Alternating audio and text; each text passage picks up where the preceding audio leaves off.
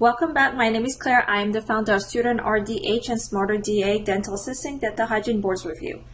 Let's jump again into our Panoramic Radiograph Landmark. This is part 3. You have number 1 here, and it is indicating this part, this line. What would that be? Well, this is going to be the tongue, actually. If you don't put the tongue on the roof of the mouth and form like an L shape towards the tip of the palate, you will have this radiolucency, meaning the dark area, because this is actually the air space. So that's why we ask our patient to swallow first and then put the tip of the tongue to the palate and stay there until the x-ray, the panoramic radiograph is done. So this is actually just the border of the tongue. Now let's look at number 2.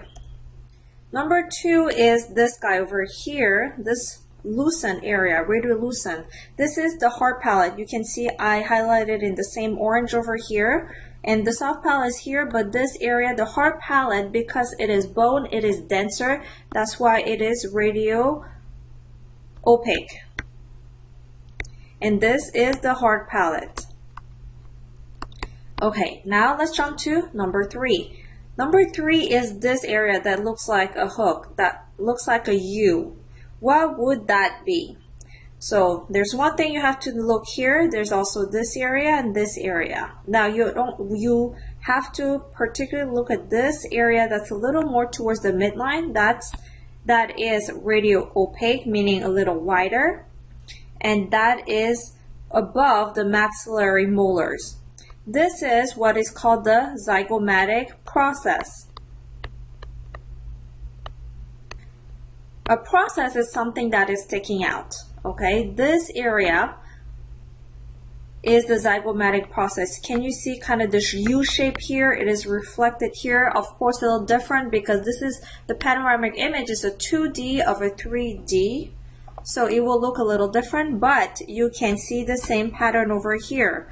Now you might go to your examination, school board examination, see that this U shape looks a little different with every panoramic images. But I want you to remember that this is usually located right above the maxillary molars, and that is not as towards the side as this area, which is probably the maxillary sinus, the lateral walls.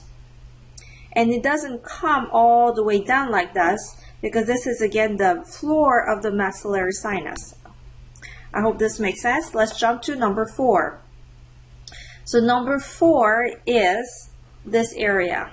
Okay, try to highlight this whole entire area. This is the bottom of the orbit. You can see your eyeball would be here, and the bottom here, it is formed by many different bones, but you just have to remember that it looks like this. And obviously it means higher up. There's no other structure that look like just a U or round that is so higher up. So you can imagine the eyes over here, the nose over here, and your cheekbone, which is the zygomatic process, over here. Now let's look at number 5, which was the spine. If the patient is curving or is biting a little too forward, so in your bite block there is a notch. Ask the patient to put their anterior teeth right here, because if they are biting a little more forward like that, the spine will be in the way and it would be captured on both sides. So this area is the spine. Let's look at number 6 now. Number 6 is this kind of pointy area. What is this? This is called the styloid process. Now, the way I remember stylo in French, it actually means pen, and it looks like a pen, a pointy pen. If you have another memory trick, please feel free to use it. But this pointy area is going to serve as an attachment for different ligaments towards the jaw. So this pointy area that is a little less visible on this side is over here. Now let's look at number 7. Number 7 is this area. So you first have to see the condyle. The condyle is the area here in the mandible that articulates with the temporal bone to form the TMJ. The area before this condyle on the temporal bone is called the Articular Eminence. Eminence means it's protruded. The reason why there's here is that when it articulates, so let's draw it again. When you have this eminence and then this is a fossa and you have this condyle over here, when you open and close your mouth, this is going to rotate and move.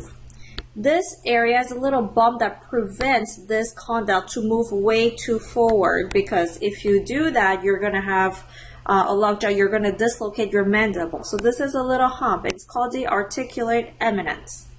This is not part of the mandible, it's actually part of this temporal bone. Number 8, so we've seen this, we located this condyle, now we are looking at this area. This area is actually where the condyle is fitting into. It looks a little different because, again, this panoramic image is a 2D of a 3D version, so it's a little expanded. But this area is called the Glenoid Fossa.